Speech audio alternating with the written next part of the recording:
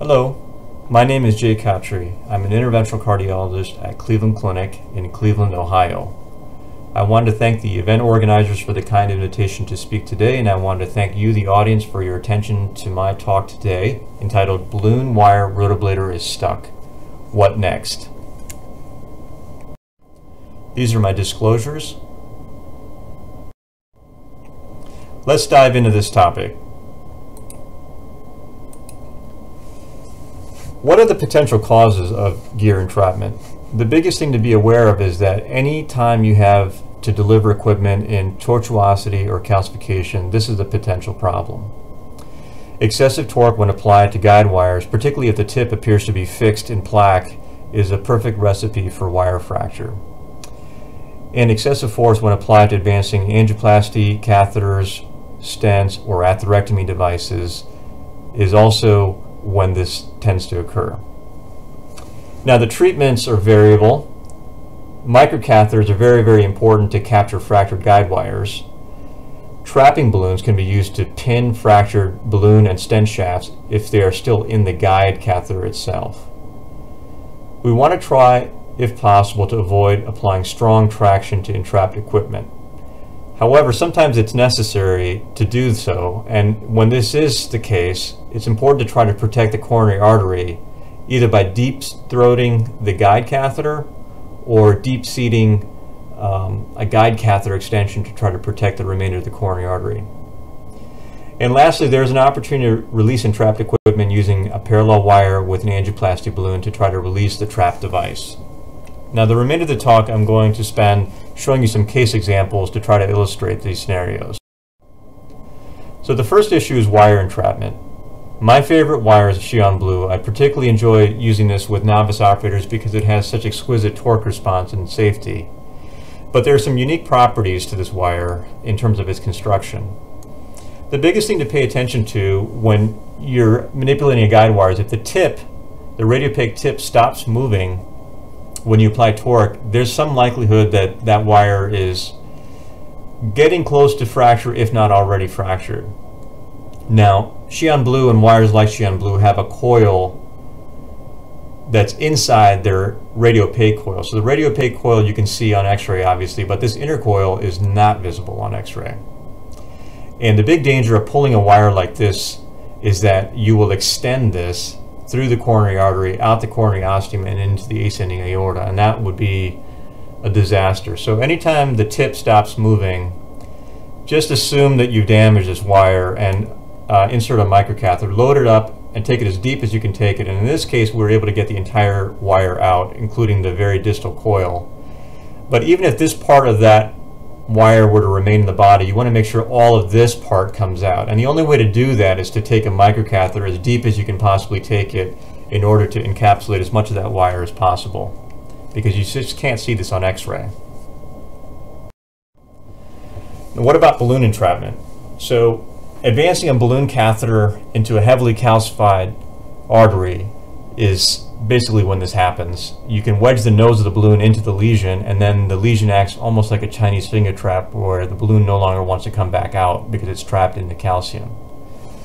The easiest and first thing that I would recommend to do is to advance a guide catheter extension to try to remove the balloon. Now, in this case, what ended up happening is I took the guide catheter extension down in the CTO intervention to actually deliver the balloon. And then when the balloon wouldn't come back, we thought we were in perfect position because the guide catheter's extension is already there, and we pulled on this balloon. And what ended up happening is the balloon snapped in two, with part of the balloon remaining in the body and the rest of it coming out.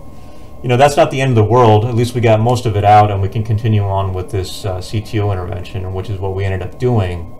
But probably what would have been a more elegant way to handle this problem is putting in a parallel wire, which we ended up having to do anyway. So this is a parallel knuckle wire with a second balloon. And that second balloon could have potentially released the first balloon and allow it to come out fully intact. So that's something to bear in mind if you are more patient than I was in this particular example to remove the entire balloon. What about rotablator?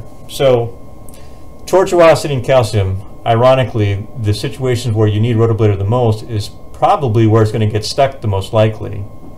I think that this is more likely to happen when you apply excessive force on a 125 burr. The 125 burr has a blunt back end, and a very sharp front end. And if it jumps across a lesion, it can be a lot more difficult to get that blunt-ended rotablator burr back out compared to the 1.5 and larger burrs, which end up having a much more round back end, making them more easy to pull back out. I've also seen this happen when novice operators think that they've completely ablated a lesion and they go in for their polishing run. So the polishing run, they're being a little bit more aggressive with their input, and if they hadn't fully ablated the tissue, what ends up happening is the burr gets stuck. And that's kind of what happened here. This burr kind of got stuck on the polishing run, and we lost flow in this artery. Patient became extremely unstable on the table, and there really wasn't a lot of time to do much more than deep throat the guide and apply firm, steady traction to remove the burr. And you can see how everything just snaps out. Now, thankfully, we were able to rewire everything.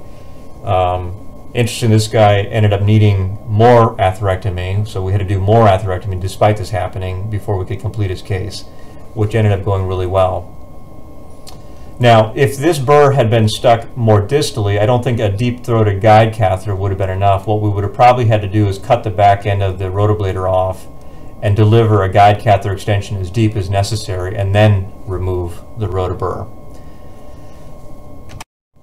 Probably a more elegant way to deal with this problem is parallel wiring. Now, this is only an option in the case where the patient is stable and there's some flow in the artery.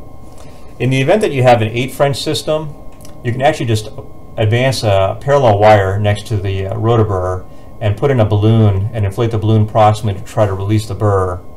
What these operators showed in this paper from 2011 is that if you have a 6 or 7 French system, which is probably more common, is if you cut the back end of the rotablator and remove the sheath on the drive shaft, that leaves enough space in either a 6 French or a 7 French guide to introduce a second wire and a balloon in order to release the trapped rotaburr.